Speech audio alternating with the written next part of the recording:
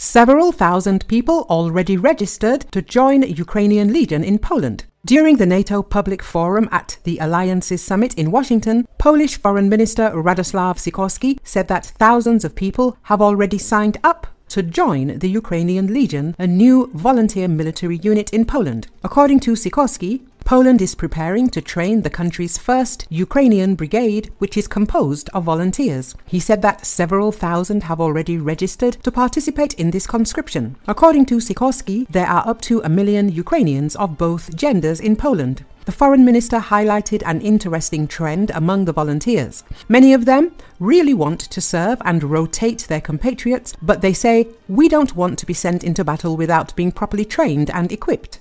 Sikorski also said Poland would take on the responsibility of training and equipping these volunteers. The plan is to eventually provide them to Ukraine as a unit with the right to return to Poland after completing their rotation. Sikorski emphasized the potential impact of such initiatives, saying if every European country did this, Ukraine would have several brigades. Ukrainian President Volodymyr Zelenski and Polish Prime Minister Donald Tusk created the Ukrainian Legion, a volunteer unit on Polish territory. The security agreement with Poland includes non-military cooperation in intelligence activities, cybersecurity, and countering Russian disinformation. Tusk described the agreement as a significant document and reminded that similar deals on mutual security commitments were signed by Kyiv and 19 countries. Unlike other specific legions in the Ukrainian armed forces, such as the Georgian Legion, the Freedom of Russia Legion, and the Belarusian Pahonia Regiment, the Legion will be made up of Ukrainians. The Ukrainian Legion will train in Poland and be equipped with the help of our partners, Zelensky said. Every Ukrainian citizen who decides to join the Legion will be able to sign a contract with the Ukrainian armed forces, Zelensky said, adding that our teams are currently working out all the details. The Legion would most likely be trained in military bases that have already been training Ukrainian soldiers, as around 20,000 Ukrainian soldiers have been trained in Poland since the start of Russia's full-scale invasion.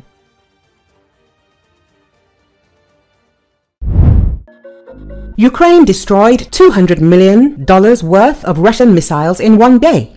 On July the 8th, Russia launched a massive missile strike on Ukraine. Russia spent about $200 to $250 million on this, Forbes reports. The article states that the Russian Federation launched 38 air, sea and land-based missiles at Ukraine. 1 Kh-47M2 Kinzhal aero-ballistic missile, 4 Iskander-M ballistic missiles, 1 3M22 Zircon cruise missile, 13 X-101 cruise missiles, 14 caliber cruise missiles, 2 X-22 cruise missiles, 3 guided aircraft missiles, Kh-59/Kh-69.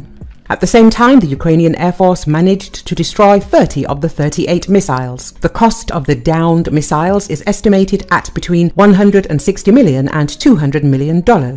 According to the Kiev School of Economics, as of May 2024, due to the full-scale Russian invasion, Ukraine's energy sector suffered direct losses and indirect financial losses amounting to $56.2 billion, the article says. American F-16 fighters will help Ukraine defend itself from Russian missile terror. It is also necessary to strike military aircraft while they are still on Russian territory. This opinion was expressed by military expert Pavel Narozny in a commentary to Focus. According to him, the Russian invaders are looking for ways to overload Ukraine's air defense in order to break through it and strike the necessary targets. Based on the command's statistics, it is clear that the capabilities of Ukrainian air defense systems are insufficient. The West needs to immediately pay attention to the problem and begin supplying long-range weapons. It is better to destroy Russian aircraft at airfields, he believes.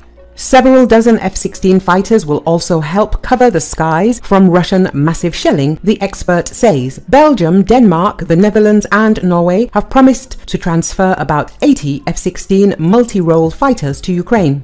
The exact dates for sending the first birds are unknown, but this should happen this summer. Earlier, the head of the Danish Air Force, Jan Dam, reported that some of the Ukrainian specialists who were trained to service Western fighters are already in Ukraine.